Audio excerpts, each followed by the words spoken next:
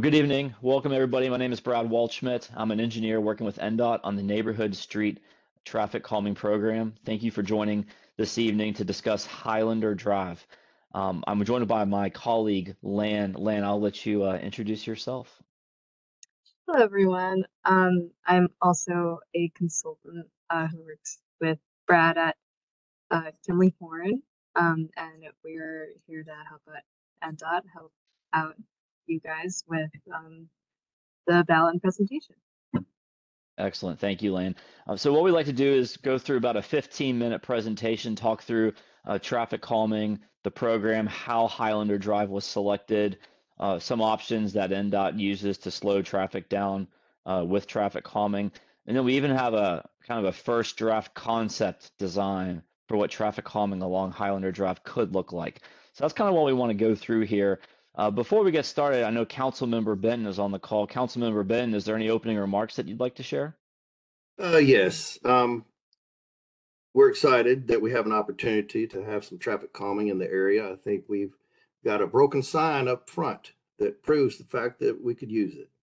And this is going to be something that's going to be beneficial, it looks like. I would like to tell everyone that's involved in this particular neighborhood, the Hickory Highland area, that you may not realize it, but you are part of a homeowners association, an HOA. And those dues have been paid on your behalf for you all this time, and all the upkeep have been taken care of on your behalf by your developer. But they are about to hand this subdivision over to you. And so we're going to need to get together and have a meeting. And I encourage you to contact me at david.benton@Nashville.gov. David.benton@Nashville.gov.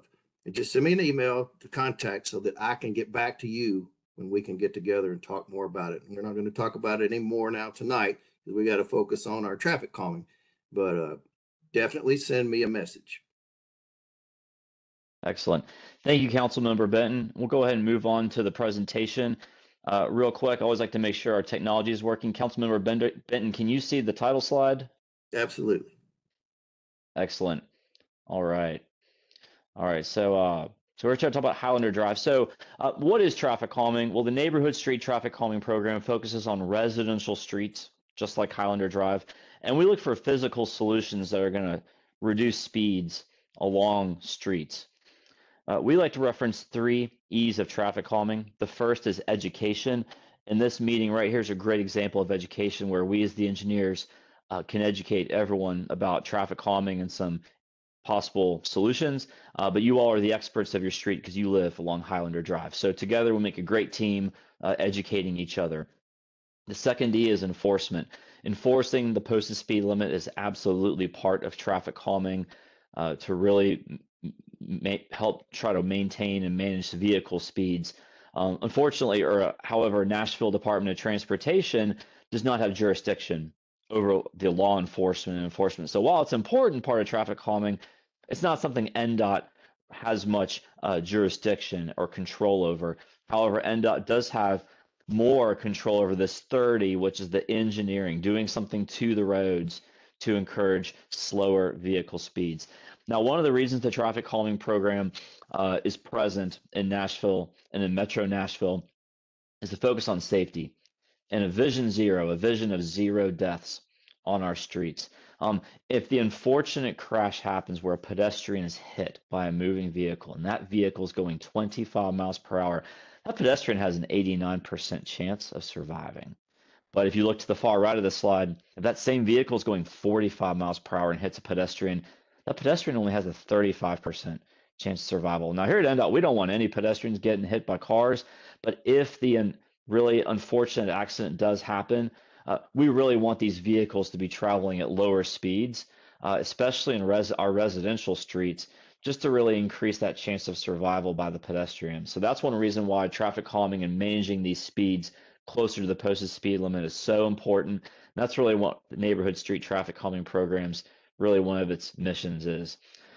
So Highlander Drive was one of 85 streets chosen back in August. There has been another round of selections that happened about a month ago. Highlander Drive was chosen back in August. Finally, we were able to get this meeting scheduled. But yeah, over 500 streets have been applied for back then. 85 were chosen. Highlander is one of them. Now, we do like to pause. We are here, Lan and I, we are here for traffic calming, but you may have other concerns or observations or comments that you feel like someone at the city needs to know.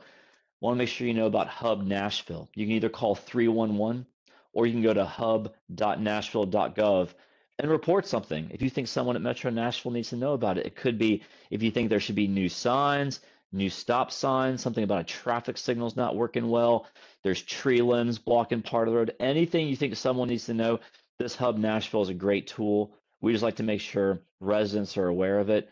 But if you have any questions about traffic calming, we're here for you tonight. We got you covered. So real quick, I mentioned Highlander Drive was one of the 85 streets chosen back in August. We collect data for every street, so the 500 plus streets. We collect data, things like how fast are cars going, how many cars per day, are there sidewalks, are there things like schools and parks along the street? Have there been any pedestrian injuries or pedestrian fatalities along these streets?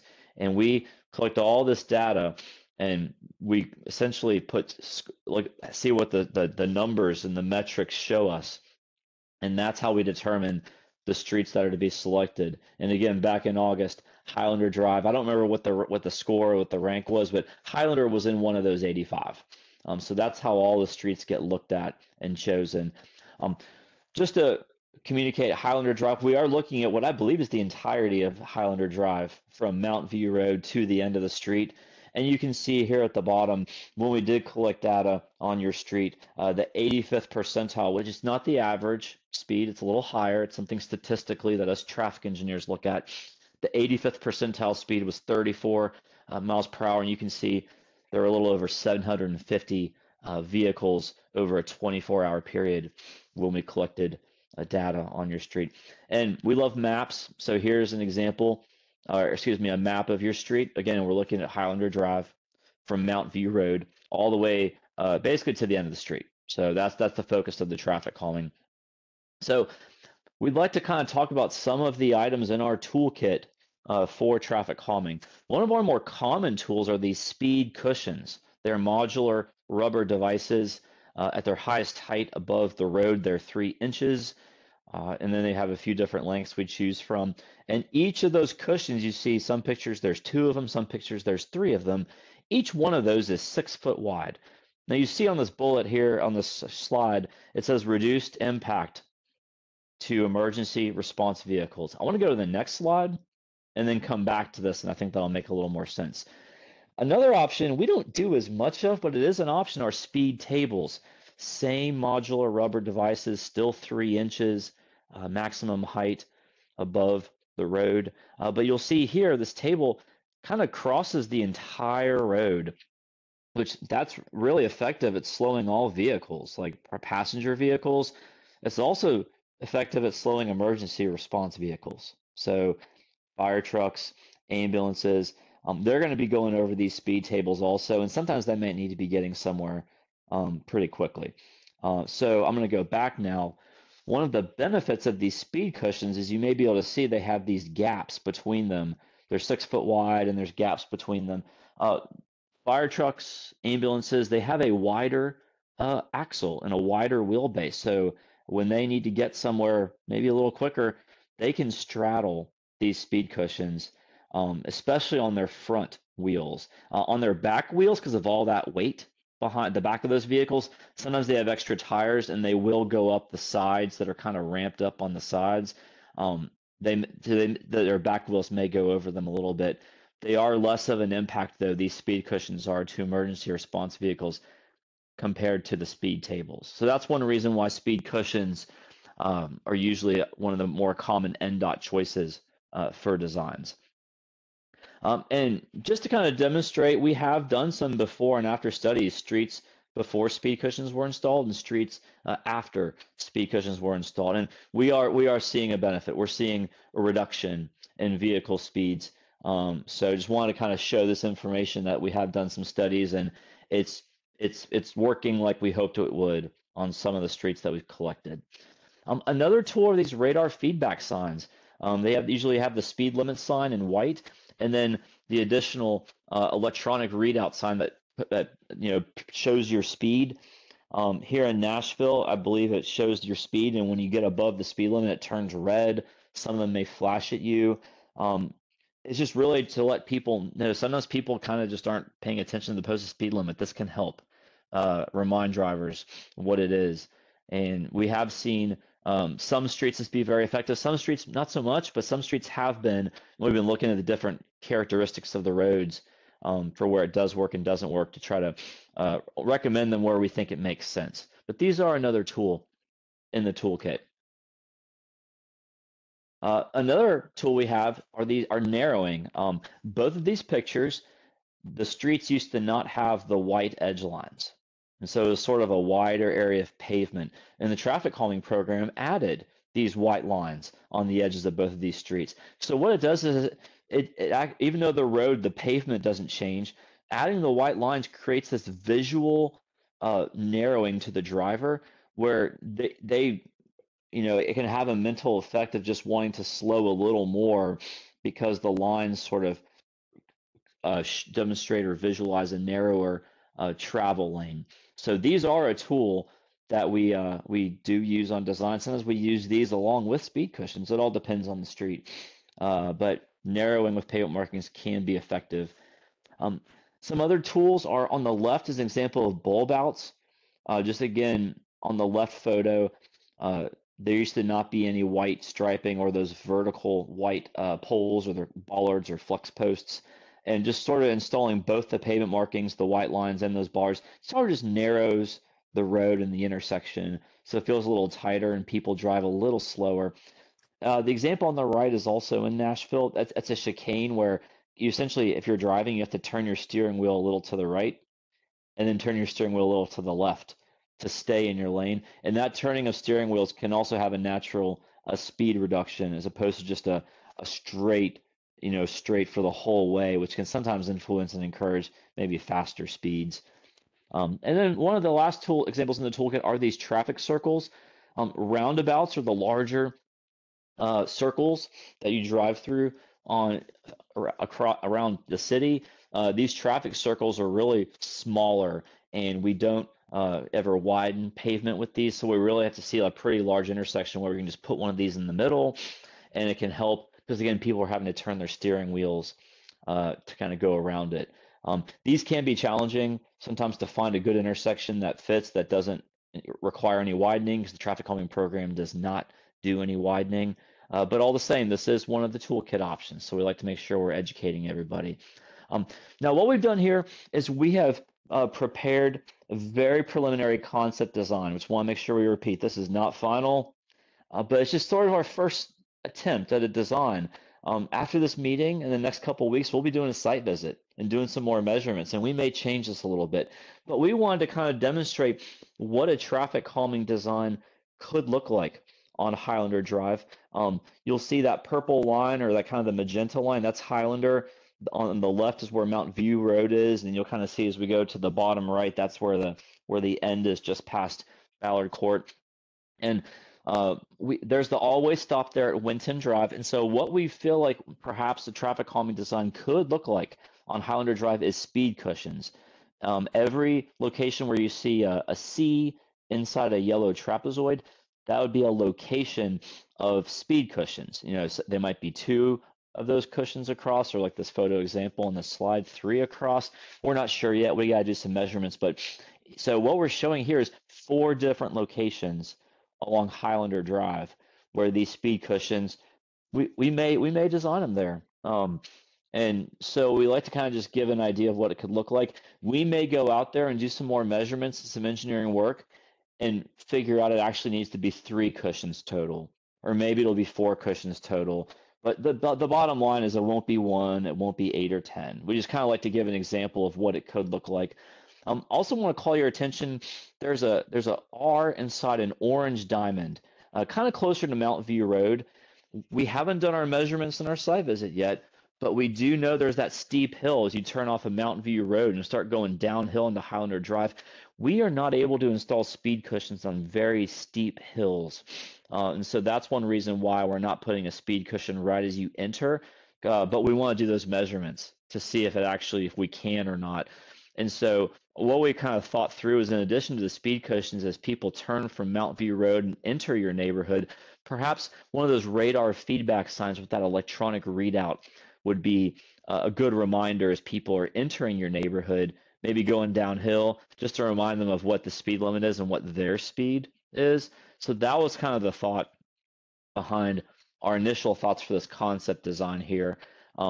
We have about 4 more slides, but we are happy to come back to this at the end during the question and answer time. So this is just an example of a design. We'll come back, but we want to get through the rest of the presentation real quick. So we are here at the neighborhood meeting. It's the little circle that's highlighted in red. After this, we are going to do our site visit, do some measurements, engineering work, prepare. I'm going to go back. Prepare a more detailed design than this, a design that actually proposes speed cushions. The design will be more zoomed in. We'll even identify whose front yards, whose addresses and driveways these would be proposed near or in front of. So that's going to be our next step in that design, kind of right in the middle of the slide here. Then we have a choice. After we finish our design, we have a choice. One choice is, once the design is ready, we will go straight to ballot, and we will send out mailer ballots to each property owner along Highlander Drive to vote on whether they want this traffic calming to happen or not. The other option is, before that online ballot, we can have a second meeting. We can have a second meeting just like this one, and talk through the final design, the more detailed design, and then go to ballot. Usually that second meeting, it might add 4 to 6 weeks in the time frame, but we're happy to do it. NDOT's happy to do it. Some neighborhoods want that second meeting just to make sure everyone gets to see it before the vote happens. Some neighborhoods and streets just want to go straight to the vote. So we'll probably ask here at the end of this meeting what the preference is, but that's sort of a decision point that we're going to have. Now I want to talk about this online ballot. One of the neat things about the traffic calming program is NDOT, we are going to prepare the traffic calming design. It is up to the property owners along Highlander Drive for whether or not it happens. Just like hopefully the meeting mailers for this meeting were sent out to everybody along Highlander Drive, NDOT in the future, once the design is ready, will send mailer ballots to every property owner along Highlander Drive. And it'll have a unique ID code. It'll have a QR code and also a web link to go to the NDOT webpage where you can cast your vote. And that design, probably in a PDF format, will also be on the NDOT webpage. So when you go to vote, if you want to open up that design to look at it closer before you vote, you'll be able to do that. And once these ballots get mailed out, that there will be a 6-week voting period where everyone along Highlander Drive will have the chance to vote. Yes, we want this traffic calming, or no, we do not want this traffic calming. And at the end of the 6 weeks, NDOT, we tally up the votes, and if 66% or if 2/3 of the people that actually vote yes, then the vote is successful. This traffic calming, whatever the design is, it's going to happen. However, if 2/3 of everyone who votes does not, if it's less than 2/3, if they do not vote yes, then the traffic calming design that that is being voted on would not happen, and NDOT, we would coordinate further with the neighborhood lead or maybe the council member on maybe a scaled back traffic calming that we could maybe do on the street. For instance, maybe one without speed cushions. That would basically would be if the results in no, maybe it's a traffic calming without any speed cushions on the street. So that's the balloting process. And just to kind of demonstrate again, if the parcels that actually touch Highlander Drive, the ones that are highlighted in yellow here, those are the ones that will be eligible to vote. We don't let businesses. I don't think there may not be any along this street. If there's multiple property, if one owner owns multiple properties, that property owner gets one vote. Even if they have 2 or 3 properties, just one vote total. And then we don't have vacant properties vote either, which I think there may be maybe 1 or 2 properties that are actually there's no home on it, so they don't get a vote either. But this would be the people who would vote. Only the properties that physically their front yard, side yard, backyard touches Highlander Drive. They're the ones who will get the chance to vote. That's the NDOT policy for traffic calming. So again, my name is Brad Walschmidt. Happy to have gone through this presentation, and I'll go ahead and pause and ask if I guess Lan, I'll ask my colleague, have there been any questions on the online chat? There has not been any questions. Okay. Well, great. Well, we'll open it up to the floor. Does anybody who's on the call have any comments or any questions or anything? I would like to just say, having gone through this process before for our own homeowners association, I really am impressed with this new radar feedback sign, and am extremely jealous, wishing I had that in my neighborhood. And I think that would be great to have. And I actually like your design that you already have. That's pretty impressive. And just kind of like drop it in, stir it, and there it is. It looks pretty good. Now, like you said, I know that you go back and you get a closer look and confirm that that's the best design for this neighborhood. But it just quick glance, looking and seeing how long the street or road is, I think that's a pretty good design to start with. Okay. Yeah. Well, yeah. Thank you, Councilmember. And again, our next steps will be go out to do some measurements. We just to make sure. Sometimes we get these concept designs and they don't really change much to the final design because we've been doing this enough. But every once in a while, we measure something, we realize we got to change it up. But I think I feel fairly confident saying that it would either be 4 cushion locations, our final design, maybe 3 cushion locations, probably 4. Possible change to 3 though. And then we just feel like with that radar feedback sign there as you enter Highlander Drive, that was something we'll take a look at again. We just felt like with that steep hill, what we didn't want is people coming around down Highlander Drive around that curve through Kevinwood Court going super fast. If they were driving recklessly, I thought that radar feedback sign just might help kind of manage the traffic as they're going down the hill to that first speed cushion location. Yeah, I agree.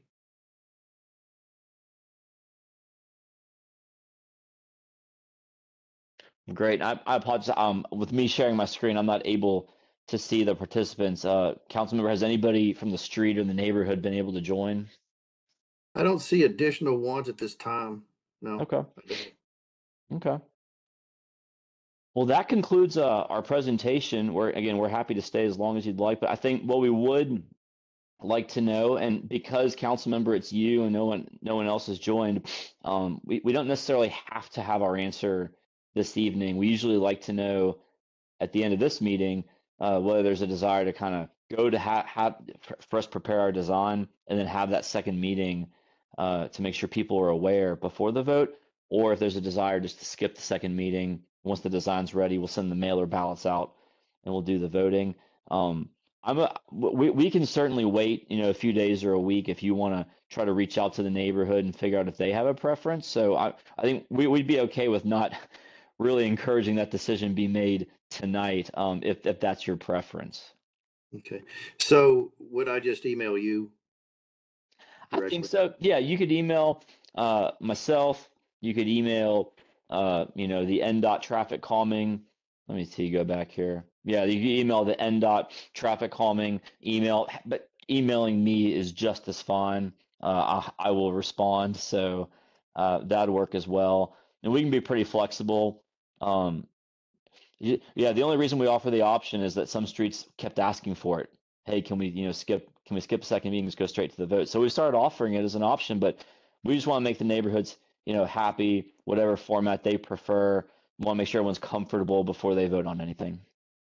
Yeah, and I agree. And I think what I'd like to do is give it a couple of days and just make sure I don't get some feedback where people go, oh, I wanted to be there, couldn't, I definitely want to know more about it. Then we might ask for that second meeting. Otherwise, I would say we just go right through. But let's give it a couple of days and let that incubate, and maybe we'll get some feedback, and then I'll be in touch to let you know which way we want it to go.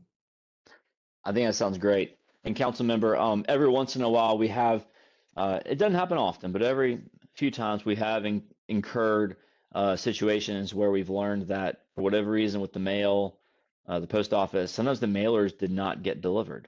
So if you would be willing, if you do get in touch with anybody from the neighborhood who again has a property right along Highlander Drive, if you could just sort of make sure that some people got the mailers, because we like to know that for some reason the mailers that we prepared and sent out didn't get received. That may also be just encourage the decision on a second meeting or not, you know. Sounds good. Yeah, that makes sense. Excellent. Well, council member, really appreciate your time, and again, we'll share the recording with the NDOT folks, and I would say usually up to a week. Usually these get uploaded to the NDOT YouTube page, and then yeah, that's an easy guide that you can direct anybody who wants to hear about Highlander Drive and traffic calming. All right, sounds great. Thanks for your time. Absolutely. Thank you. Have a good rest of your evening. All right, you too. Thank you. Have a good night. Thanks, Lan.